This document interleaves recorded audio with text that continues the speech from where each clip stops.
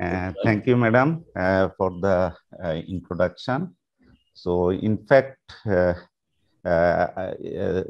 biography that you already read represent me more than what I am. But still then, to express myself actually, I would like to take roughly about 2 minutes to introduce little more.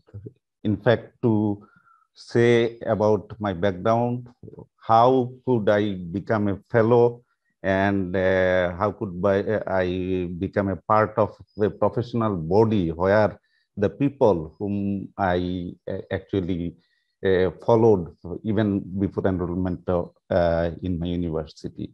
They were my dream person, but I am very happy that I can deliver a lecture, academic lecture in front of the audience who were always my dream people, dream persons.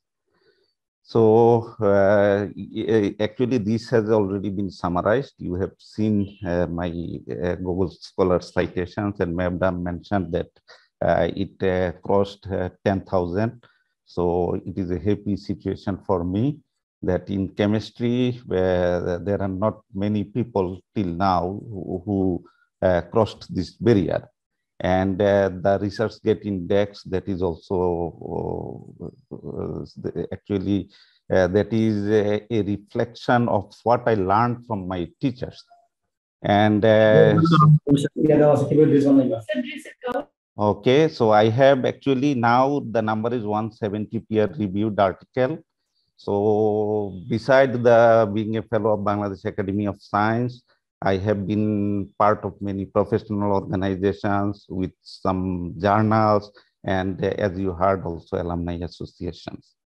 And actually the publication track, say total 170 peer-reviewed articles. These are not only my effort, these have been the result of my very dedicated PhD student, MPhil students, master students, and group of students. And I am fortunate to be advised by actually my supervisors and advisors who has actually so built up me for today's position.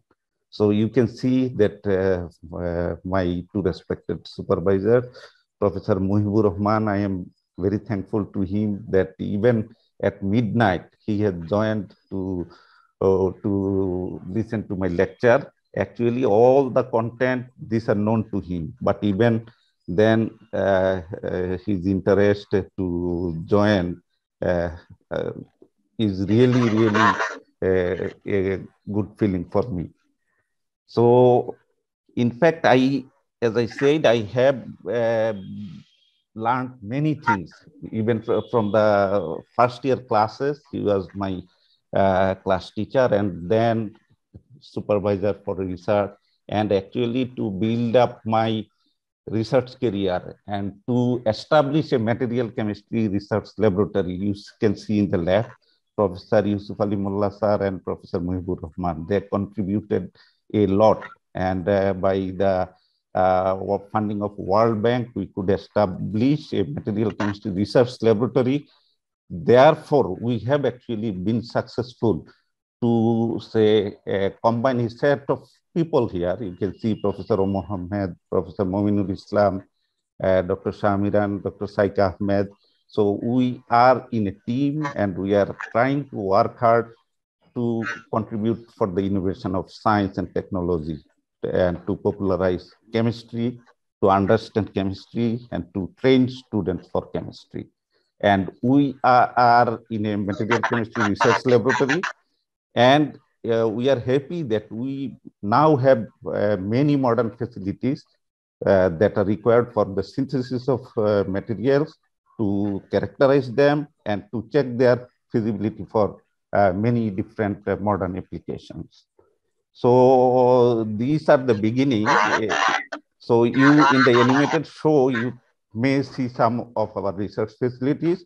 As I mentioned, that we are very happy that starting from the synthesis to characterization to and to application, So we need many equipments, and you can see here that these equipments are fortunately present in our laboratory in the Department of Chemistry.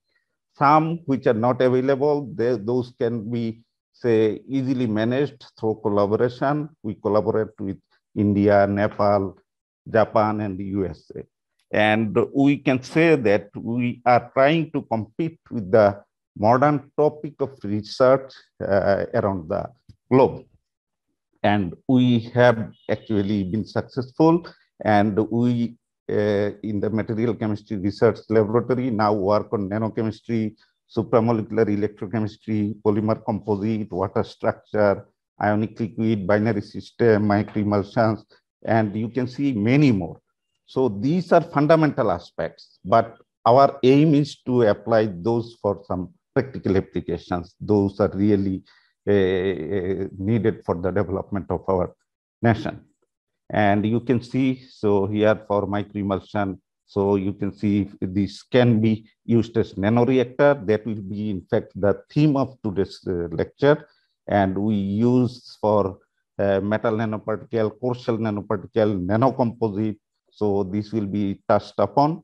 And we work on water structure. So hydrogen bond make water a really mysterious solvent of the not only in chemistry, for any research area. So, and we work on ionic liquid, which are room temperature liquid, and this will also be touched upon soon. And we also devoted ourselves on electrochemistry, electrodeposition, electrochemical synthesis, electrochemical oxygen reduction. All these are targeted for many applications, including energy storage and energy, say, generating materials like fuel cells, solar cells, etc.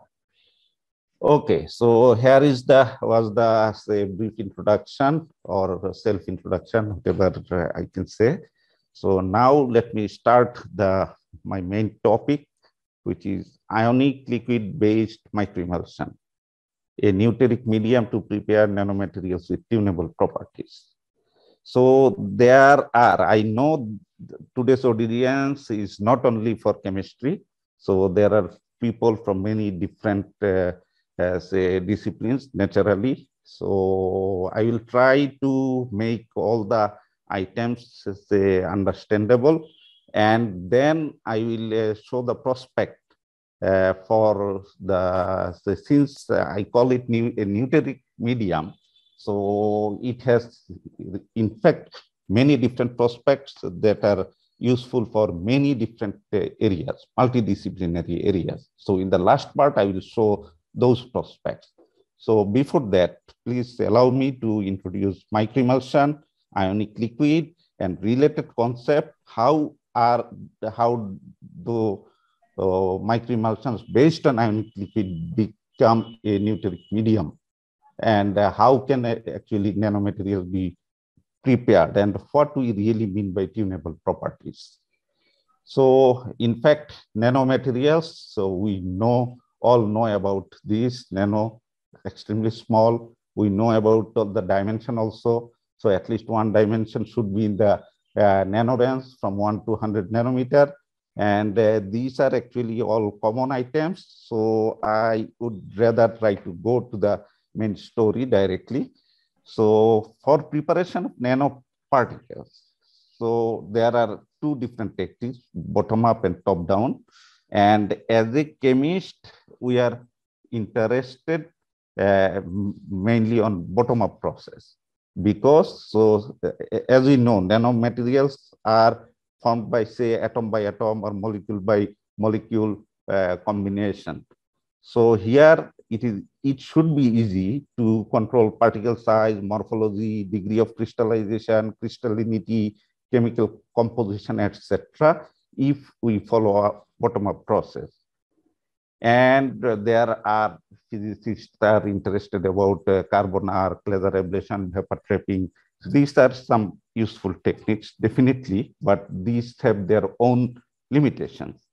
And chemical methods, so there are many different, say hydrothermal method, reverse myceli, microemulsion, electrodeposition, ionic liquid. These are some methods commonly used for bottom-up methods.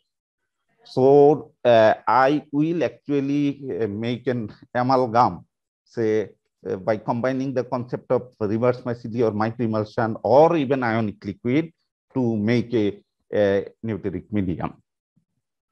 So let me start with microemulsion. We know oil and water, they are not miscible. If we even try to mix them, they will be phase separated, as you can see in the top figure. But milk, we know this is an emulsion. We have oil and fat, so say these are say turbid, something like this. But if we can make an appropriate combination, then even oil, water, this combination may also be made transparent. So these are thermodynamically stable, optically isotropic complex. These are microscopically, these are actually heterogeneous, but macroscopically, these look like transparent. So here, say you can see macroscopically, these are homogeneous and these are clear.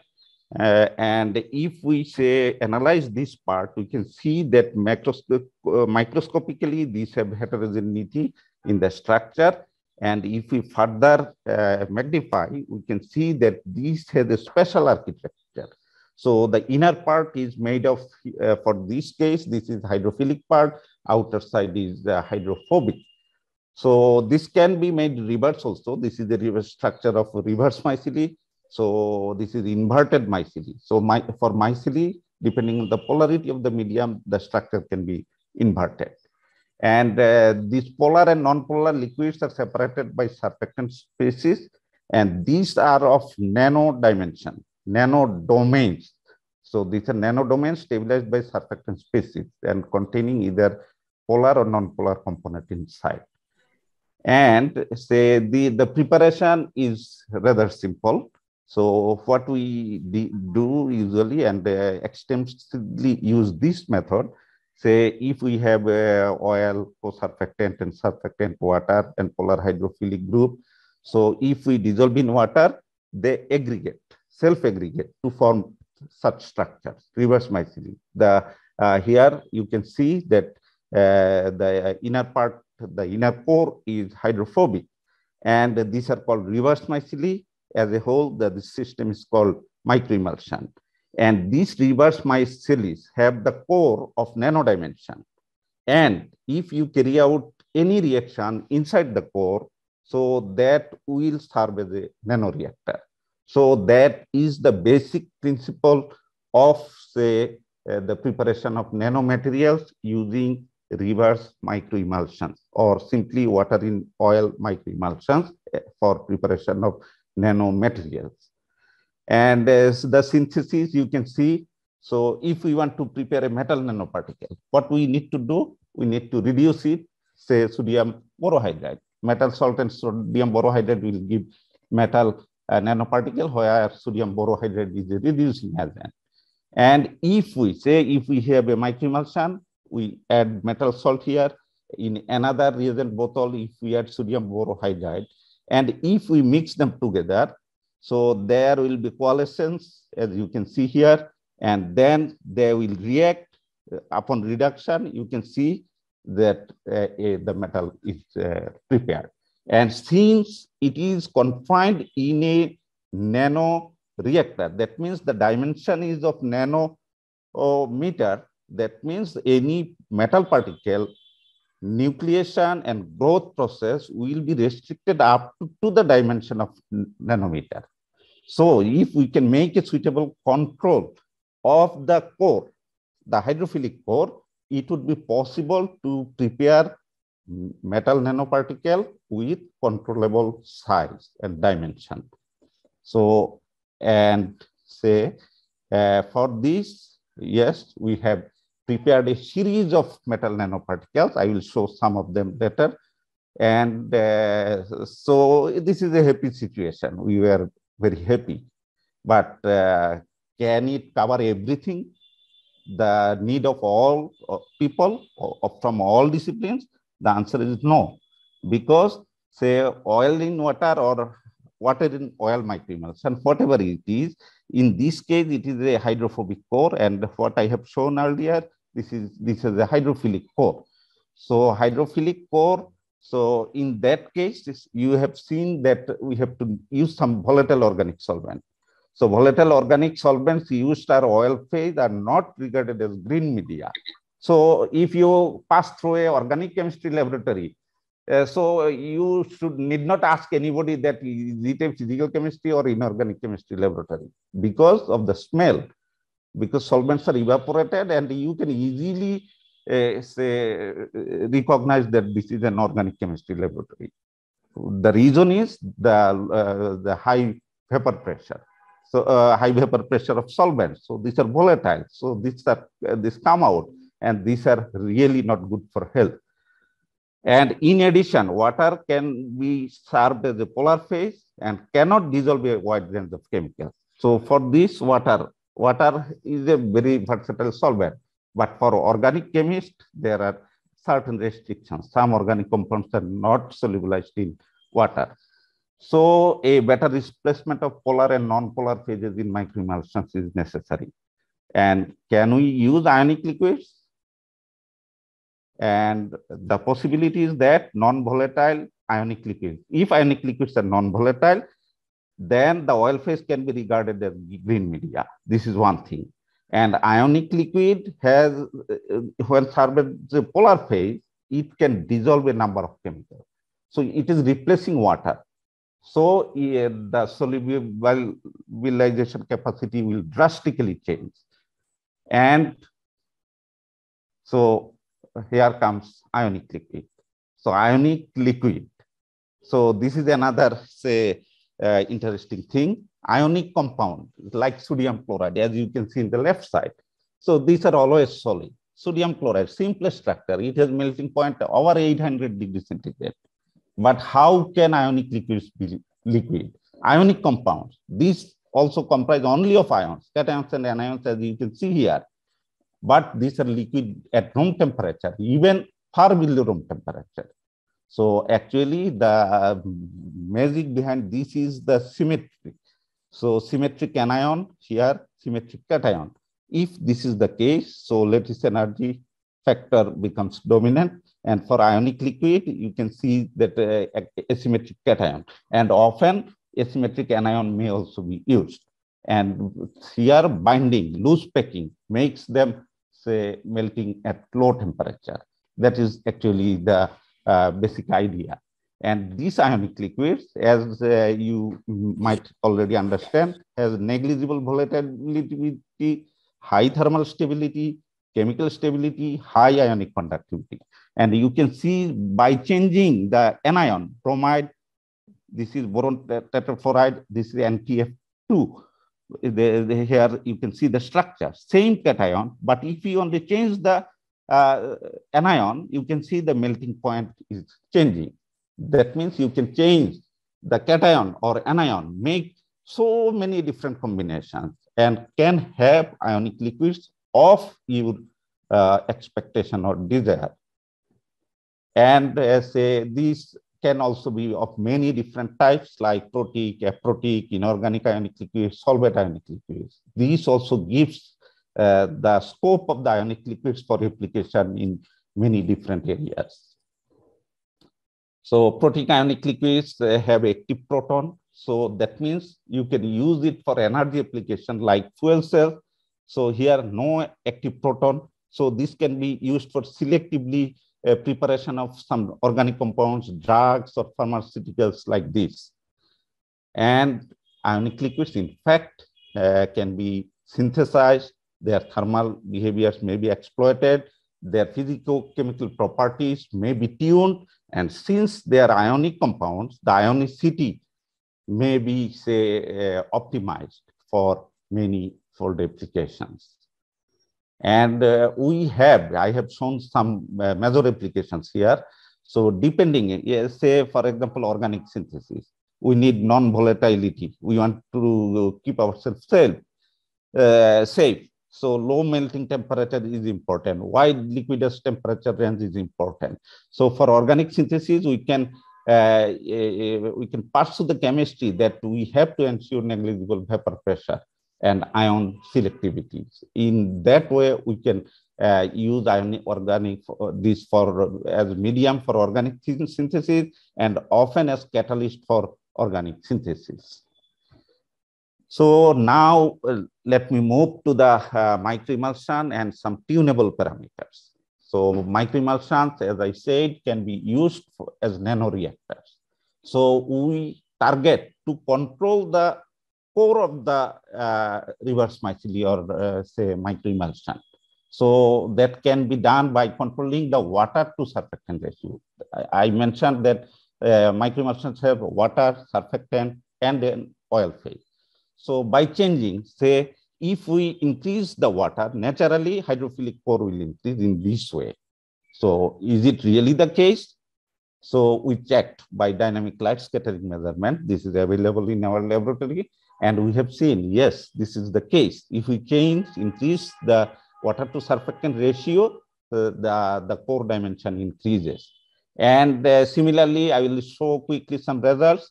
So water to surfactant ratio, say this is one thing, hydrodynamic radii of the water pool increases in this way. Say if we change the type of the co-surfactant based on chain length, so we can see this is the expectation. If chain length increases, it should decrease. And this is reflected in dynamic light scattering results also. So we can see a decrease. And say if we increase the branching of chain in alcohol like this, so you can see inside for this, there is branching. So it should give conceptually smaller core. And this is also reflected in the dynamic light scattering results. And we can change the type of surfactants like cationic surfactants, anionic surfactants, or non-ionic surfactants. And you can see wide variation in the core dimension. That means depending on our application, we can prepare nanoparticles of desired size by changing the type of the surfactant as well. So by actually applying this concept, we have prepared a series of nanoparticles, and we have checked that nanoparticle size can be successfully controlled by using water in oil microemulsion.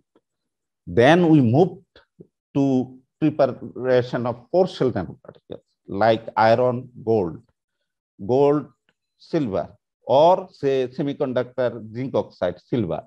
That means the concept is there is one metal in the core. This is coated in nano level by another metal.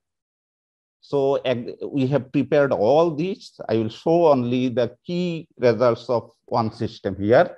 And before that, let me show how microemulsions are used to prepare this using water in oil microemulsion.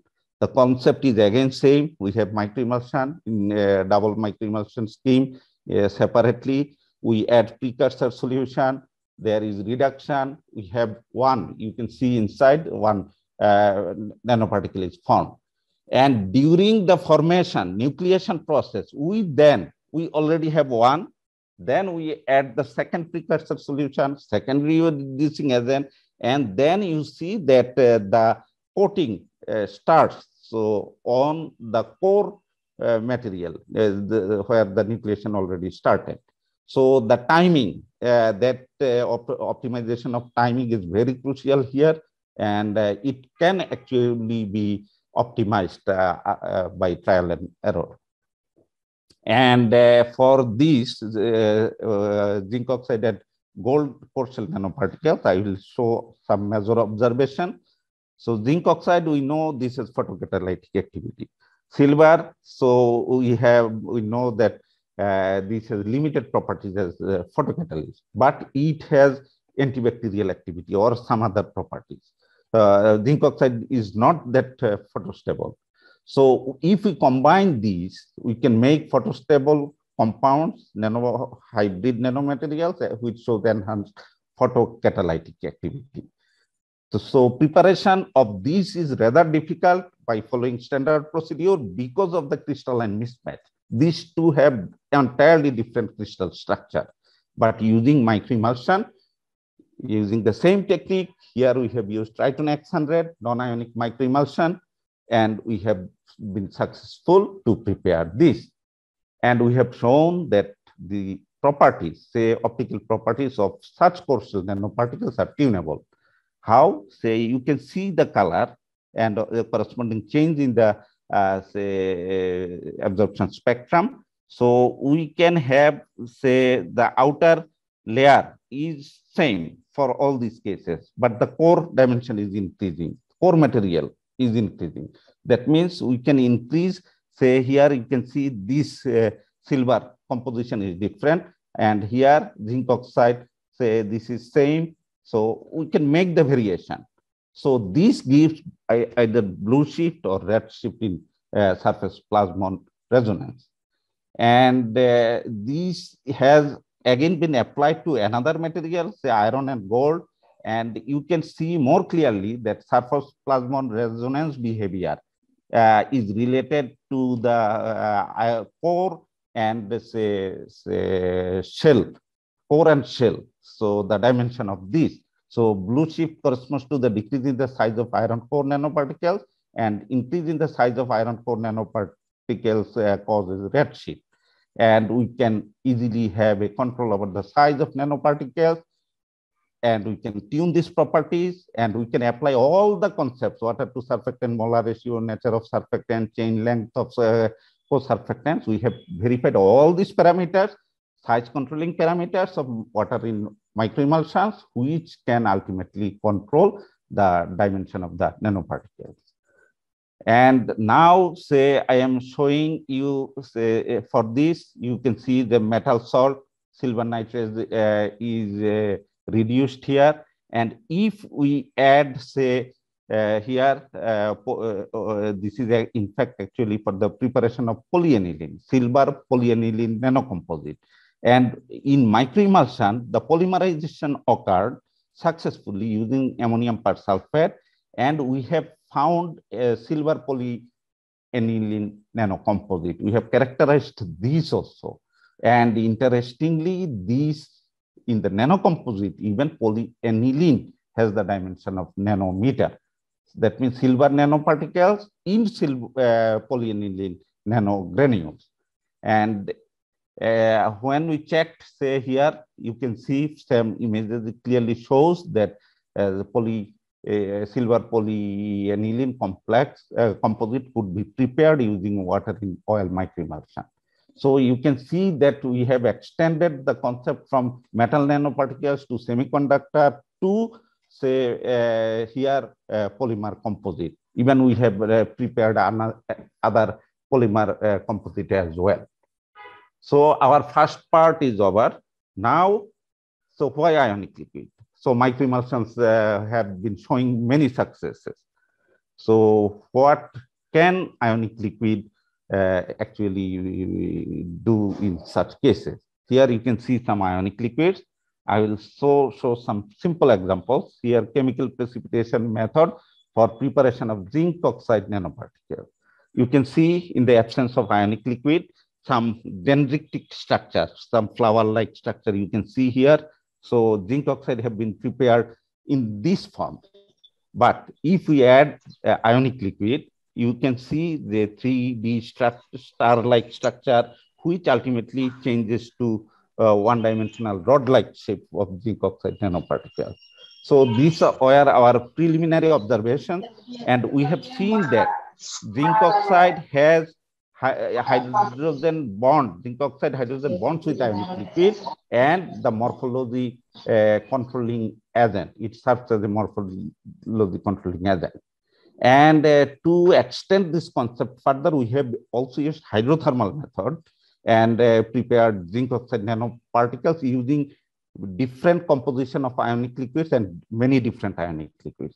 And you can see that we can simply play with ionic liquid, and we can have many different zinc oxide structures with many different size and shape.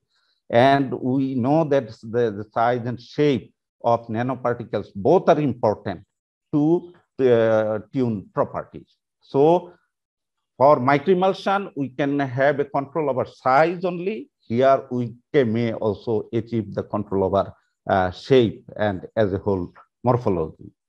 And transmission electron microscopic results also show that yes, so ionic liquids may be very important. And properties are tunable. As you can see, by changing the composition of ionic liquid, we can control the band gap energy of the zinc oxide nanoparticles prepared using ionic liquids. And here also, the mechanism shows that the importance is here on the structure of ionic liquids and their interaction with zinc oxide nanoparticles, which ultimately controls the nucleation and the growth process. So ionic liquid. So can this only be medium or only for this? We also discussed about electrodeposition. So I will show only 2 or 3 slides.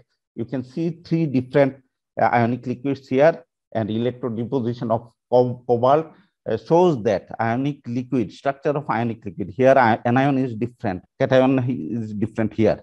So this gives a wide variation in the potential window.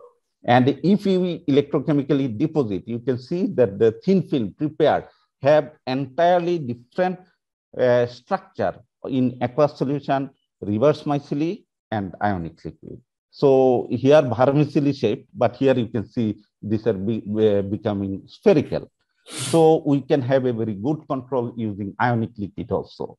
And the mechanism also appears to be different: aqueous medium, reverse micellar medium, and ionic liquid medium. So both of these are important. Here diffusion is controlled, but here say electrical double layer form that is being influenced. So now let us move to the final part. Why ionic liquid-based microemulsions? We have microemulsions, we have ionic liquid. Both are showing some promises. And hydrophilic and hydrophobic ionic liquids can be used to develop green microemulsions. We want to make microemulsions green by removing the non-volatility feature. So this will govern the size as well as shape of nanomaterials of our interest. And electrochemical route is also feasible, which will generate nanomaterials with controllable size and morphology. And we have tried ionic liquid-based microemulsions using all different. TX100 is a non-ionic, cationic, and anionic different surfactants.